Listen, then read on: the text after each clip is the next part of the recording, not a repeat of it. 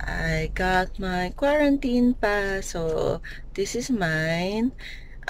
Dito lang din to sa loob ng village ko nakuha. But then you have to pass a form na finilapan ko na kanina din. Tapos, meron kang pipirmahan because meron control number. And, yep, may scanner pa dito. Need mo na i-scan. Look. So, yeah. So, one card or one ID, one pass per household. So, ako yung in charge kasi ako talaga, hindi talaga pwedeng si Mark ang mag-grocery and all. Because once inutusan ko siya, and inutusan ko siya actually sa 7-Eleven lang. Kasi nag-bank siya. So, since nag-bank siya, sabi ko, get na rin ng mga disinfectant, wet wipes, and some delatas. But then, nung pag-uwi niya, sobrang daming chips yung binili niya. As in, sobrang dami. And yung malalaki pa na chips, hindi yung mga pang solo lang. And bumili siya ng ice cream, yung mga nasa stick na ice cream. Ang dami niya binili nun. And bumili siya ng isang Spanish sardines for lunch. So, hindi pwede. Ako talaga. And I can pa naman eh. Kaya ko naman mag-grocery and all. Just have to be protected and with all the gloves and masks. Okay. Off to my first errand for this morning. Kumanan. Tapos kumanan sa Iluna Avenue. Kumanan. Ways. Morning po. Grocery to. Ingat po kayo. Thank you. Pwede mag-left, no? Ayun doon. Opo, pwede po. Ready here. And I will just wear my N95 mask, which I bought for $175. Nakakaiyak.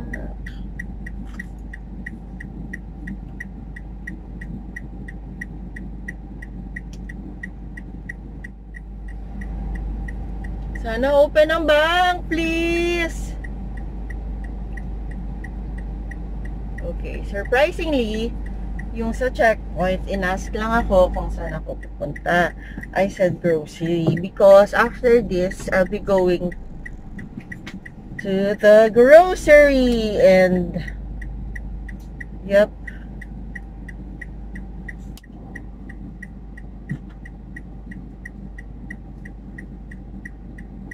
Kailangan ko. And mababait sila in fairness. Hindi naman ako hininga ng sari-saring IDs or the quarantine pass. It's okay. I'm prepared naman. I have all the documents with me. So, hindi na rin ako nag-lipstick because ano lipstick yan?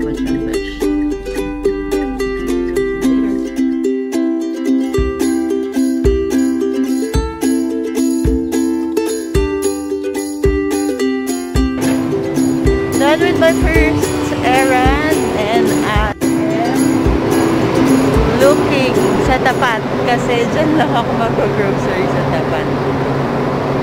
Parang puno yung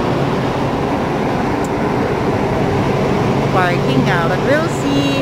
Just have to drive again kasi hindi ako pwedeng tumawid na. Naka-hazard naman. So, yeah, see you. Walang pila sa labas.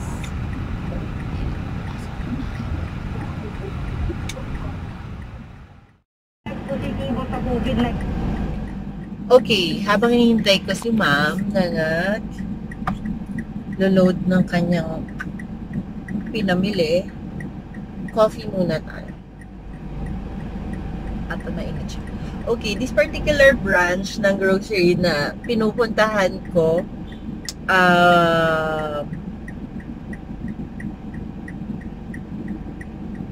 may policy sila ngayon.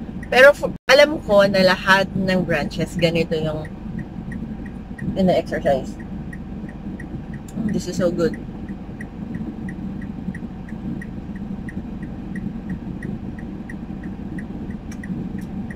I'll talk later. Ang sarap ng coffee ko. Kailangan ko munang namnamin ng coffee.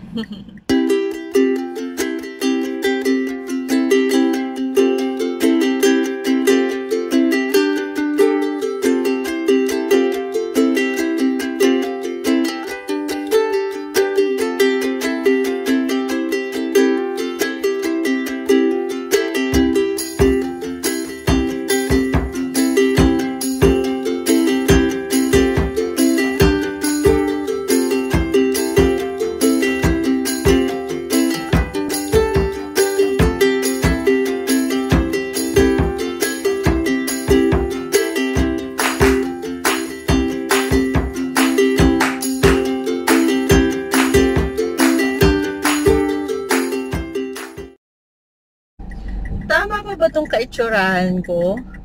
I'm sorry, I can't help it. Wala akong magagawa. My hands are tied. Hindi pwedeng magpunas-punas. And I wore a mask inside. Kaya, basta ganyan. Wala akong magagawa. Ganyan yung tsura natin today. So, okay, so the grocery that I went to and I am guessing na it applies sa lahat ng branches nila kasi I saw it sa posts nila via social media. Pag hindi ikaw yung may-ari ng card mismo, they need authorization letter, and to be sure, bring na lang Xyris ID or ID siguro nung owner nung card, because yun yung policy nila as of the moment. And one card, one person policy. They assured naman na every card and the inside premises also are thoroughly disinfected. So, hint na etong branch na pinupuntahan ko lagi, siya yung may recent controversy din. Kaya extra careful talaga.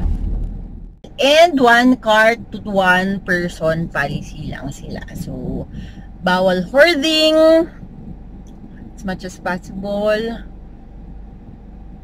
So, yeah. Hindi masyadong matao, but then mahirap talagang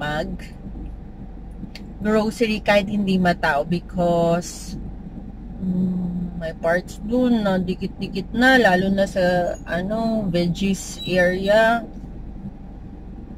So, ikaw na lang yung iiwas-iwas dyan. So, yeah! Ako sa bahay. And I have to rest. Pero, diretso na ako sa CR. Tinawagan ko na si Mark para buksan ang gate and all the doors para diretso na ako. And sila na ang bahala na kumuha ng mga groceries.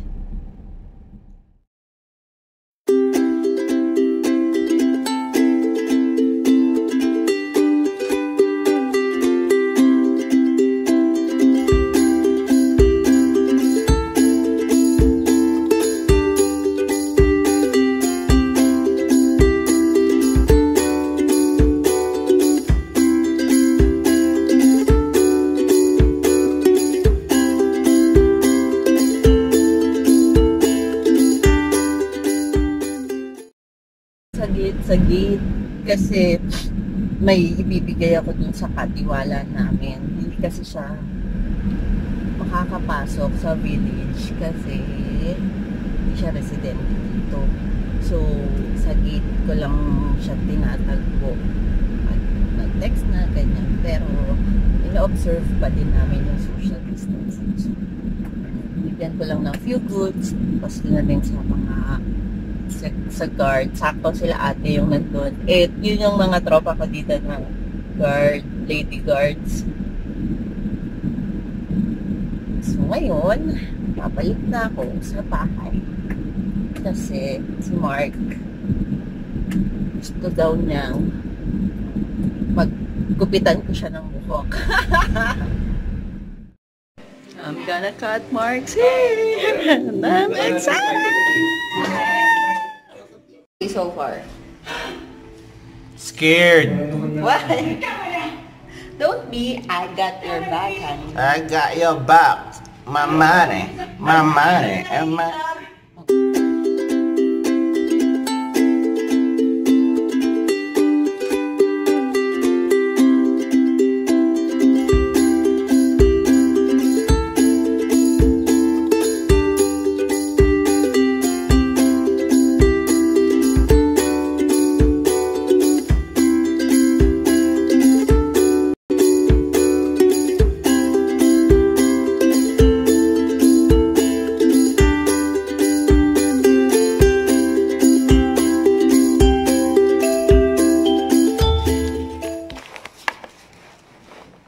Writing some notes for my sister because I'm gonna give her some relief goods like these for skincare, for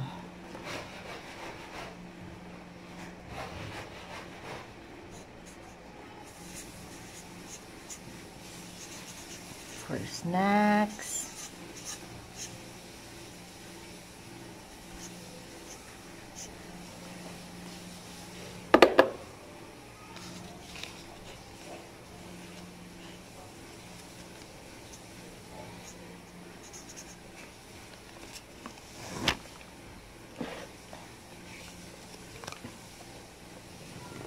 These para naman matuwa siya. And this is my mom's potion,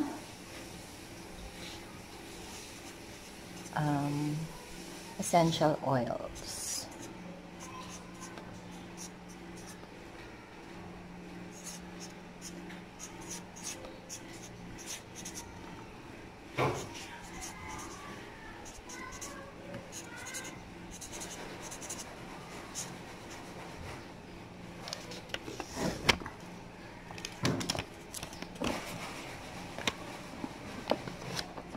Because I miss my sister so much.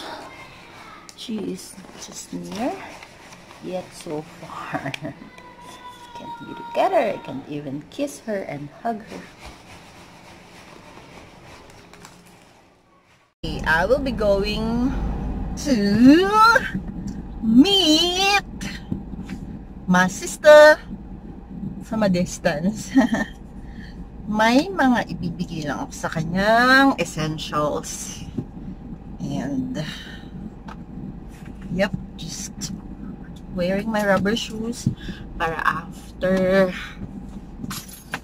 I don't know kung anong gagawin ka after exercise or what, or pag hindi, it's okay.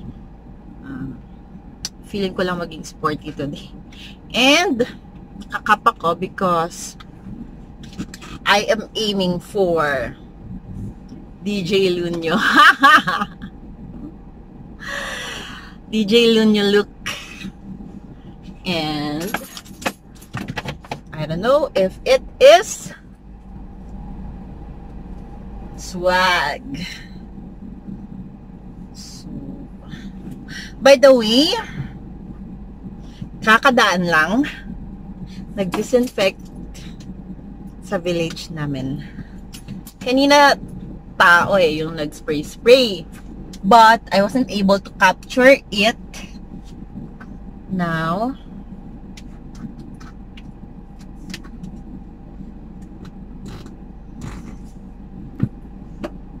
ano naman, track na lang. So, yep. So, anyways, what to do now? Off to see Jackie. I'm excited. This is what I'm talking about. Kakadaan lang nila. And they are cleaning.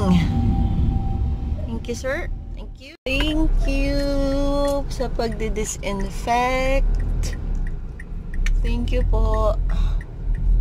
Good job, admin. Thank you.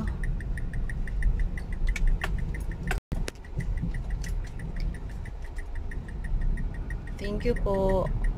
Wow, ang dami, in fairness. I'm so much happier now and I feel disinfected. I feel more clean. Ang saya, ang saya, ang saya.